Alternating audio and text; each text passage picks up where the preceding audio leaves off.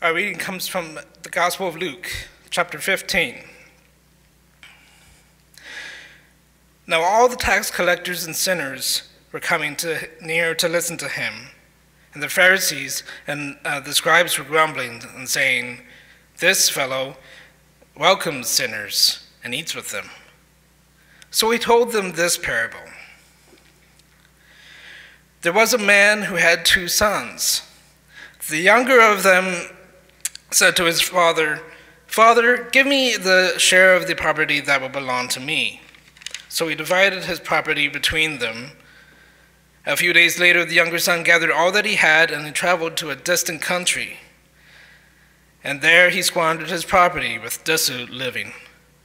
When he had spent everything, a severe famine took place throughout that country, and he began to be in need. So he went and hired himself out to one of the citizens of that country, who sent him to his fields to feed the pigs. He gladly would have filled himself with the pods that the pigs were eating, and no one gave him anything. But when he came to himself, he said, "How many of my father's hired hands have bread enough to spare, but here I am dying of hunger. I will get up, and I will go to my father, and I will say to him, 'Father, I have sinned against heaven and before you. I am no longer worthy to be called your son. Treat me as one of your hired hands.' So he set off and went to his father. But while he was still far off, his father saw him and was filled with compassion. He ran and put his arms around him and kissed him. Then the son said to him, 'Father, I have sinned against heaven and before you. I am no longer worthy to be called your son.' But the father said to his slaves, 'Quickly bring out a robe, the best one, and put it on him. Put a ring on his finger and sandals on his feet, and get the fatted calf, and put it and kill it, and let us eat and celebrate. For this son of mine was dead and is alive again. He was lost and is found.' And they began to celebrate. Now the elder son was in the field, and when he came and approached the house, he heard music and dancing. He called one of the slaves and asked him what was going on. He replied, 'Your brother has come, and your father has killed the fatted calf because he has got him back safe and sound.'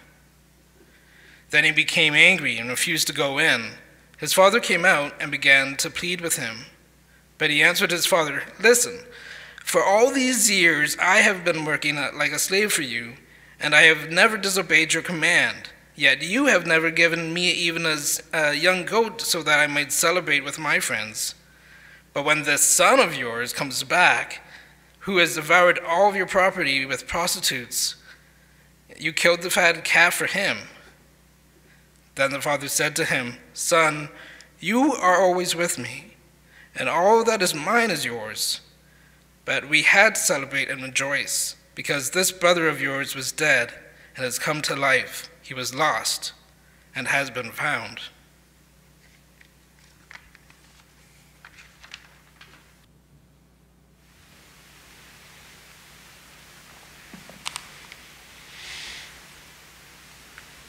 Thank you, James.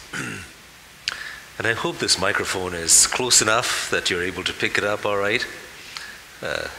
I had my mask down so that I don't have to fumble with it and mess up the microphone, and I hope it's working all right and that you can hear me clearly enough. There are so many ways to be lost, aren't there? And sometimes the consequences are deadly. I wonder if the name Amelia Earhart means anything to you, and whether you remember that name.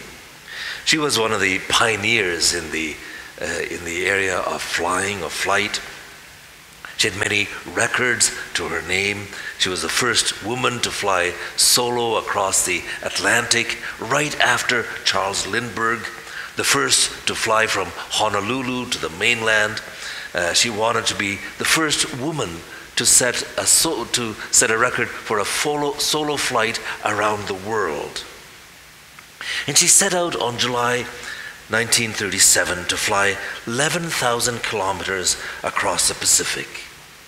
But she got lost and ran out of fuel and crashed at sea or landed on some lonely atoll, and there she died. In the Oscar-nominated movie The Martian, there's a vicious sandstorm on the planet Mars. The explorers scramble back to the craft, but somehow he's lifted up by the wind and transported to some distant area. The starcraft takes off without the astronaut Matt Damon, and he is left behind, presumed dead, lost in space. There are many ways to be lost and to lose things of value.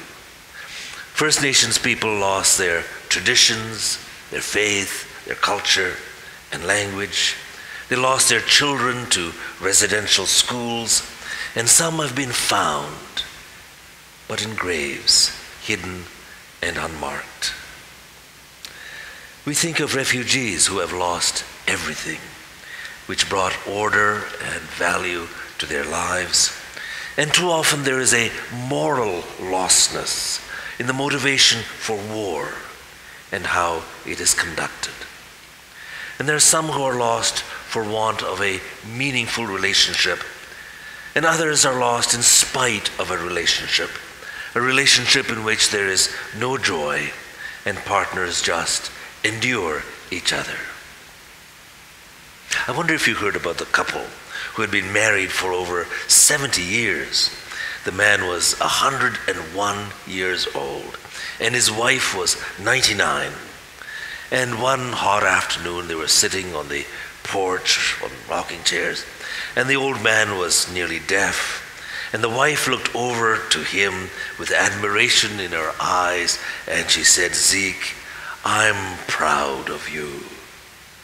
He looked around and said, "What's that you say, May?" She raised her voice, "I'm proud of you." He looked away. "I'm tired of you too, May."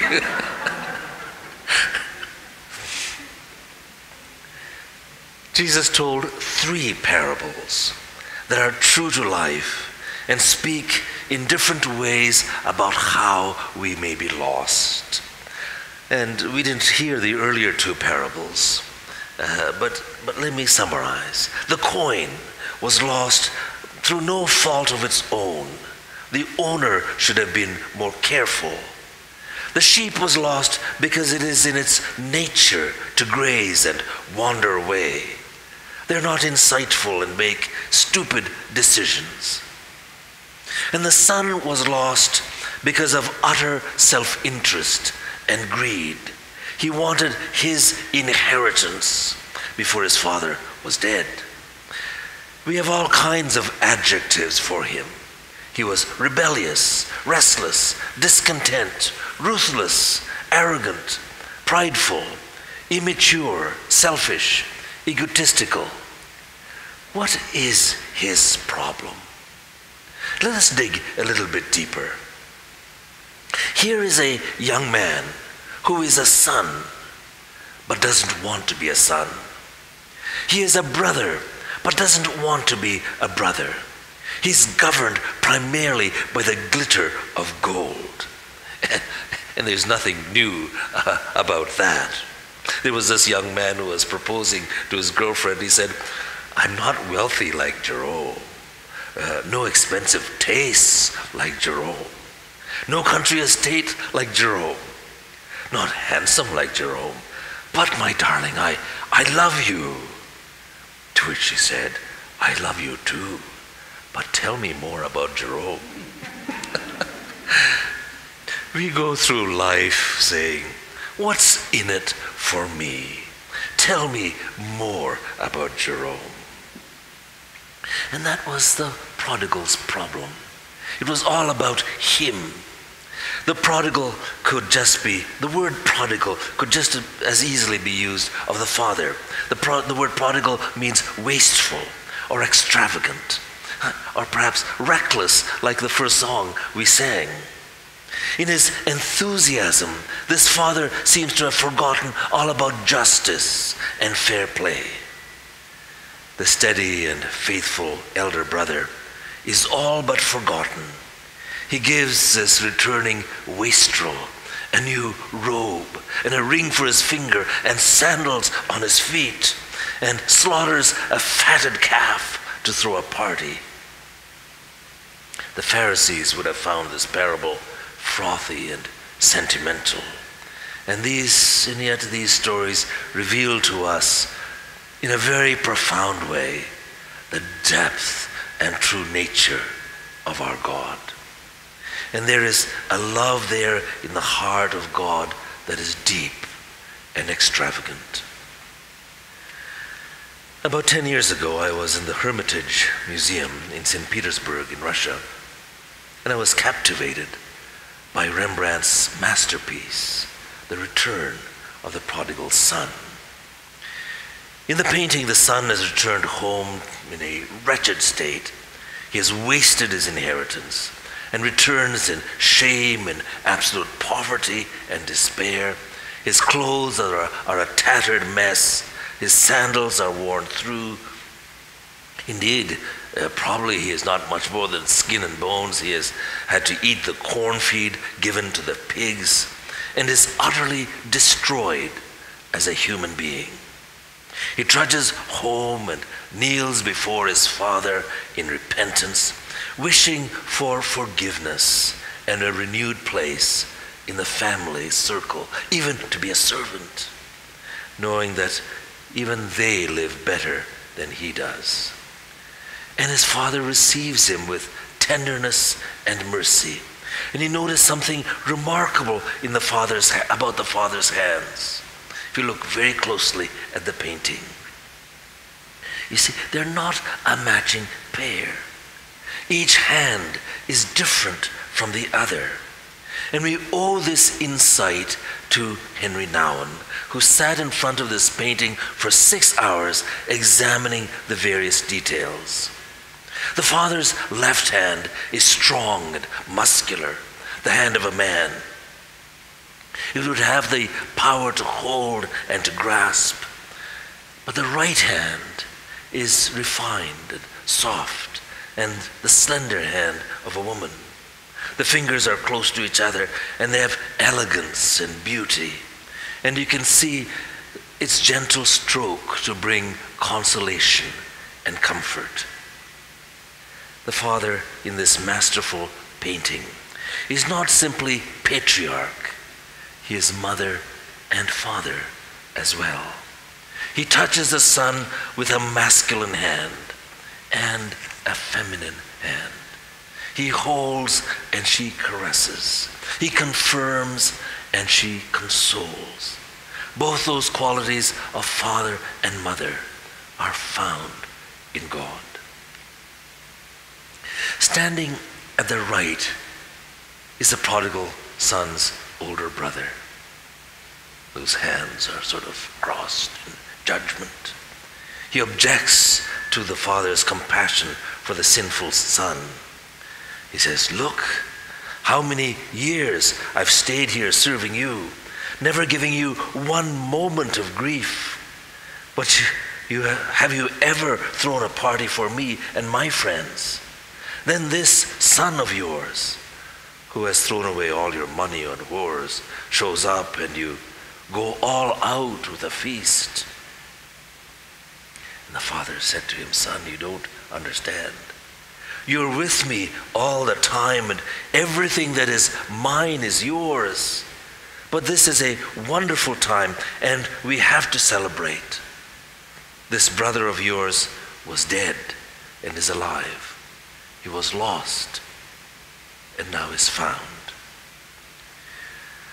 We know that Rembrandt often painted himself in his wonderful masterpieces. You know, the Night Watch, there he is in the corner. The Crucifixion, there he is, one of the men watching. And Rembrandt makes this observation about this painting. He says, Rembrandt is as much the elder son of the parable as he is the younger. When, during the last years of his life, he painted both sons, he had lived a life in which neither the lostness of the younger son nor the lostness of the elder son was alien to him. Both needed healing and forgiveness. Both needed to come home. Both needed the embrace of a loving father. But from the story itself, as well as from Rembrandt's painting, it is clear that the hardest conversion to go through is the conversion of the one who stayed at home. Said Nowen, the more I reflect on the elder son in me, the more I realize how deeply rooted this form of lostness really is, and how hard it is to return home from there.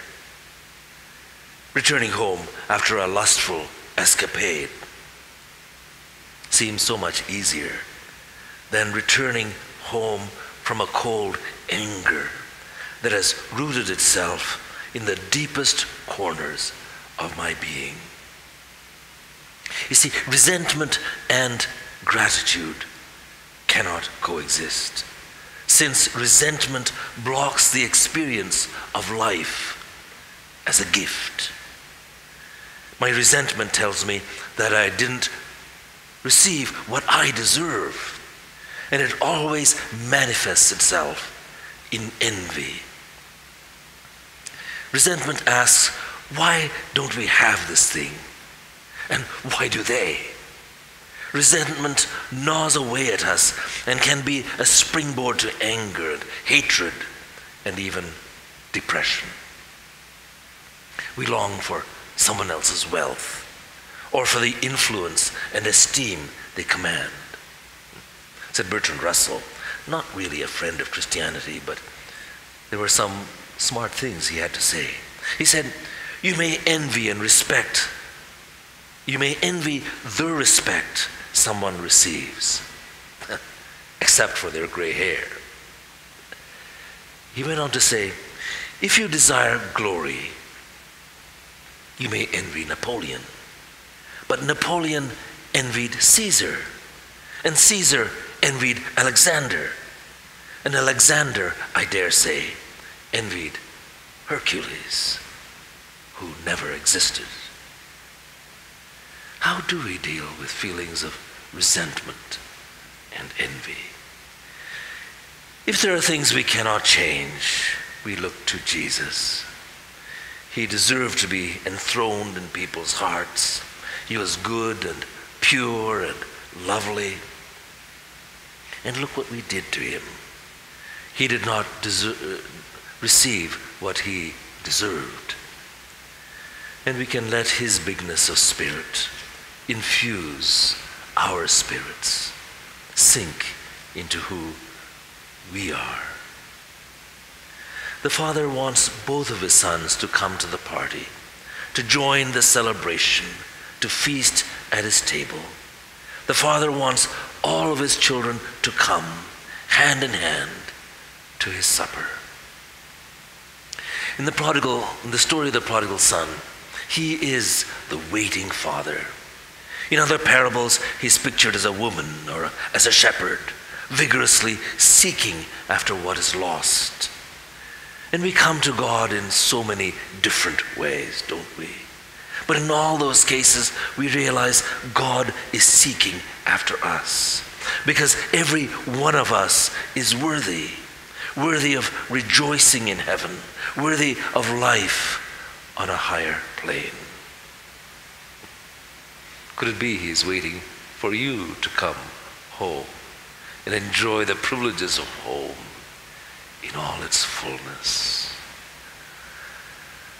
Long before Tony Orlando and Dawn sang the iconic Tie a Yellow Ribbon Around the Old Oak Tree, there was a story much like it, and preachers have often used it. And maybe David, you have, and maybe Brian, watching from home, may have as well. Here is a young man on a train who's deeply troubled nervous, anxious, afraid, fighting back the tears. And the older man sitting beside him senses that something is wrong. And he asks the young man if he's all right. And this young man feels free enough to tell his story. And he says, 3 years earlier, after an argument, a nasty argument with his father one evening, the young man had run away from home. He had chased back and forth across the country, looking for freedom and happiness, and with every passing day had become more miserable. Perhaps he was one of those people who so often is on our streets because they're homeless, and one of the reasons young people leave is because home is so dreadful. Finally, it dawned on him that more than anything else, he wanted to go home. Home was where he wanted to be, but he didn't know how his parents felt about him. After all, he had hurt them very deeply. He had said some cruel and callous things to his father. He had left an arrogant note on the pillow. And he thought he wouldn't blame them if they never wanted to see him again. And he rode ahead and said he would be passing by their backyard one afternoon on a train.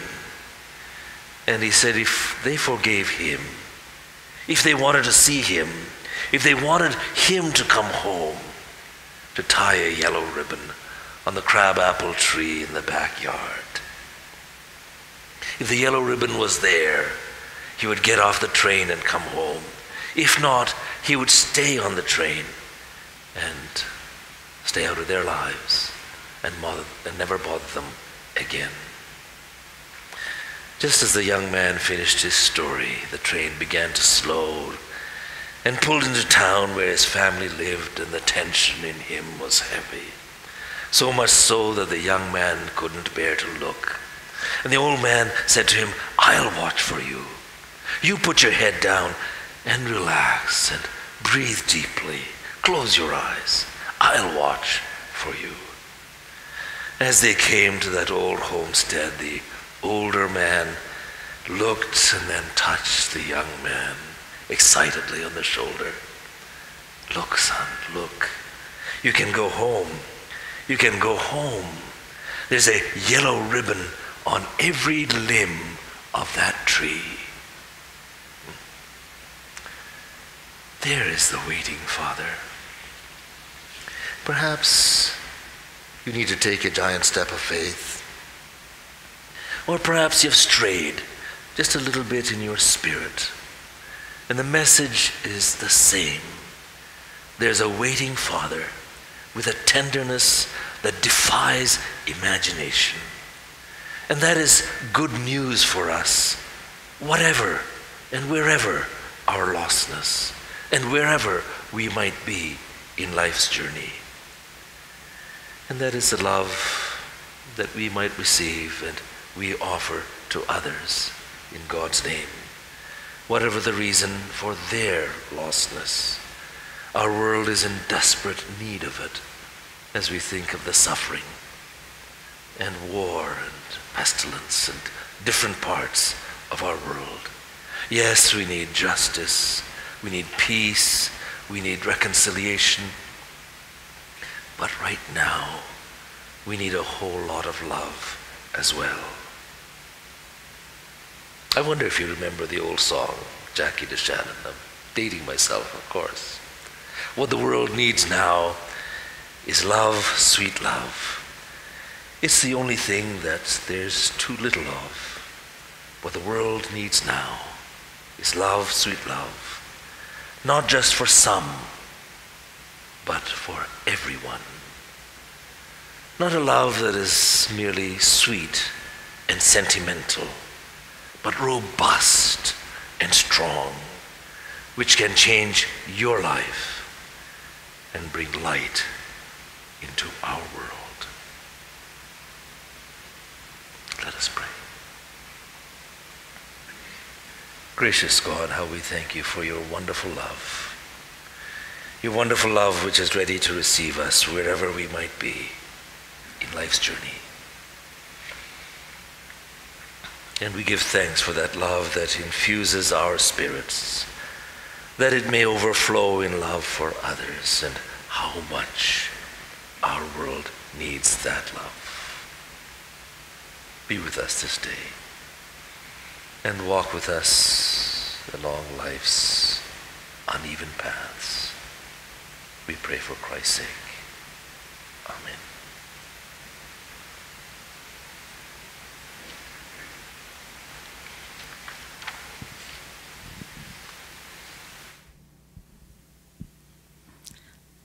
Let's sing together in closing. Let's stand.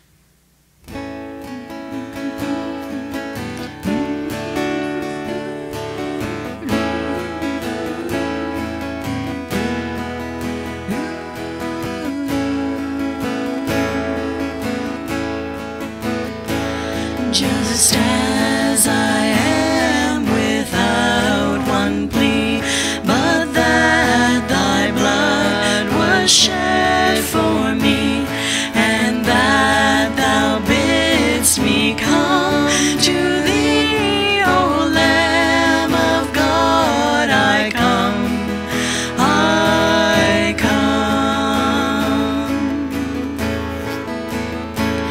Just as I am, thou tossed about with all my conflict, all my doubt, fightings and fears within, without, O Lamb of God, I come, I come.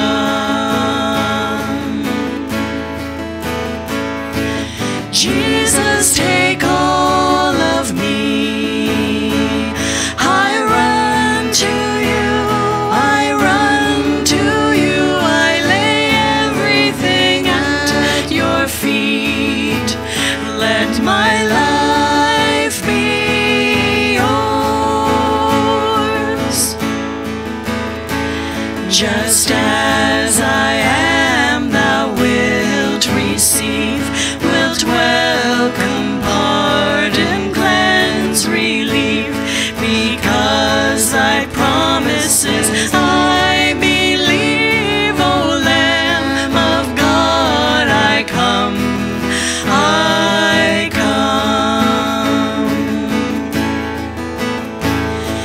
Jesus, take all of me. I run to you, I run to you, I lay everything at your feet. Let my life be yours.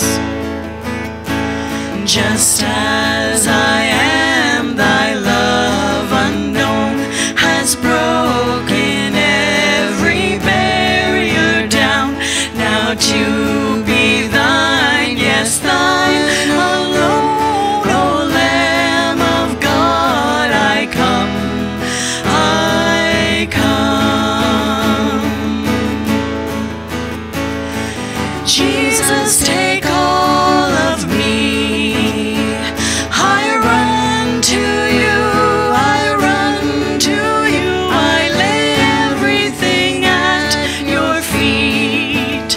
Let my life be yours. Jesus, take all of me. I run to you, I run to you, I lay everything at your feet. Let my life be yours.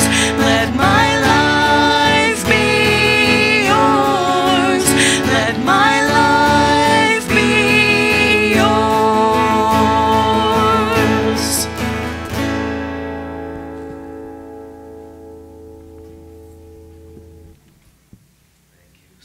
Thank you so much, Sue and Kathy. And so lovely to be with you in worship. I know these are days when we have freedom from Mass, but we are encouraging you to, asking you to keep your masks on because we want to protect you and your health and your welfare. And I know we'll want to take some time to greet one another, but keep a reasonable distance as well. Those are all things for our protection. For our blessing, I'm going to use, being inspired by Psalm 32 and also our reading from Luke 15. Let us pray together. Go forth in renewed strength, knowing who you are, the sons and daughters of God, celebrated, welcomed, dearly loved. Wear your robe and ring with joy. Be glad in God and rejoice, O you righteous. Amen.